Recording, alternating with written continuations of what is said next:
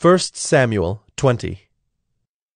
Then David fled from Naioth in Ramah, and came and said before Jonathan, What have I done? What is my guilt?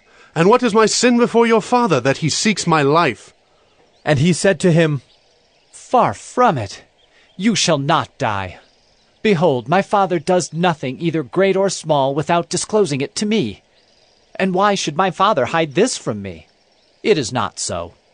But David vowed again, saying, Your father knows well that I have found favor in your eyes, and he thinks, Do not let Jonathan know this, lest he be grieved. But truly, as the Lord lives, and as your soul lives, there is but a step between me and death. Then Jonathan said to David, Whatever you say, I will do for you.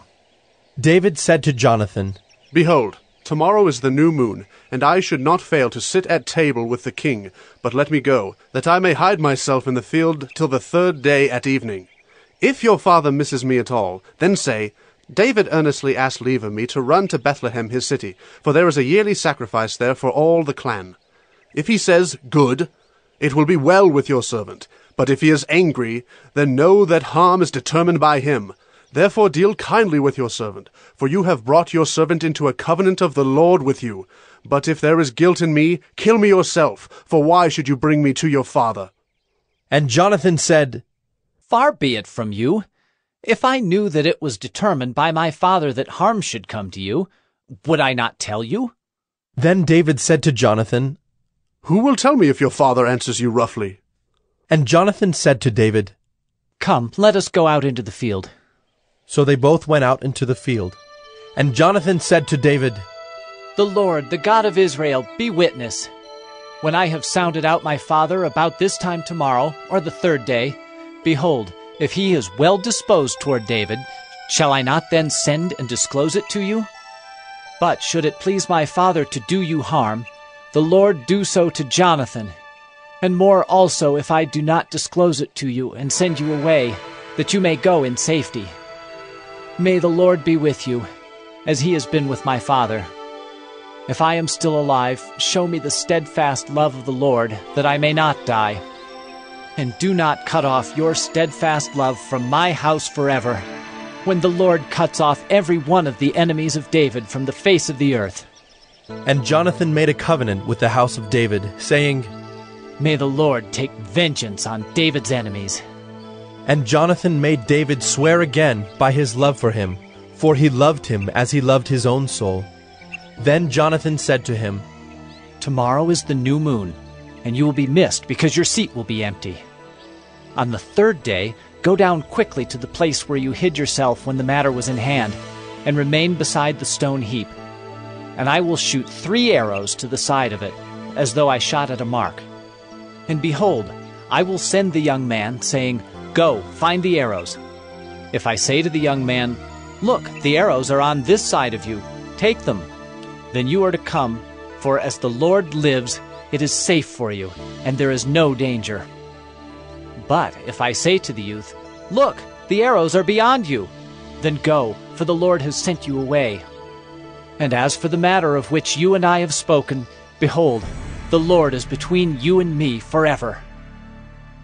So David hid himself in the field. And when the new moon came, the king sat down to eat food. The king sat on his seat, as at other times, on the seat by the wall. Jonathan sat opposite, and Abner sat by Saul's side. But David's place was empty. Yet Saul did not say anything that day, for he thought, Something has happened to him. He is not clean.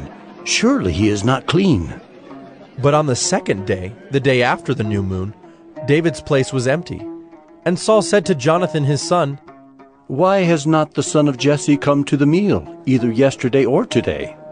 Jonathan answered Saul, David earnestly asked leave of me to go to Bethlehem. He said, Let me go, for our clan holds a sacrifice in the city, and my brother has commanded me to be there. So now if I have found favor in your eyes, let me get away and see my brothers. For this reason he has not come to the king's table. Then Saul's anger was kindled against Jonathan, and he said to him, You son of a perverse, rebellious woman, do I not know that you have chosen the son of Jesse to your own shame, and to the shame of your mother's nakedness?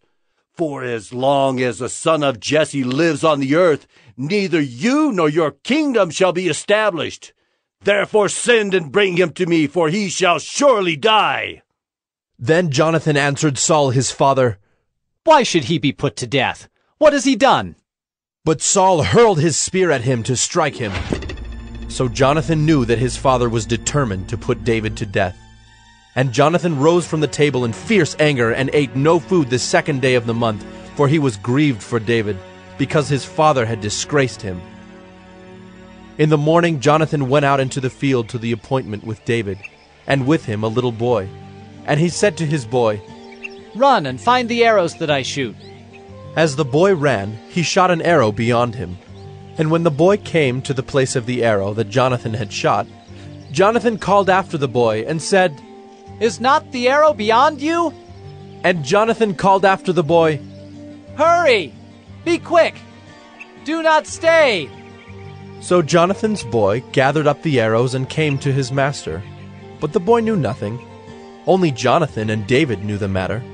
And Jonathan gave his weapons to his boy, and said to him, "Go and carry them to the city." And as soon as the boy had gone, David rose from beside the stone heap, and fell on his face to the ground, and bowed 3 times. And they kissed one another and wept with one another, David weeping the most.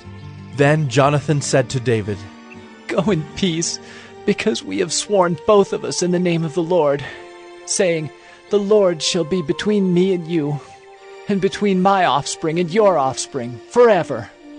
And he rose and departed, and Jonathan went into the city.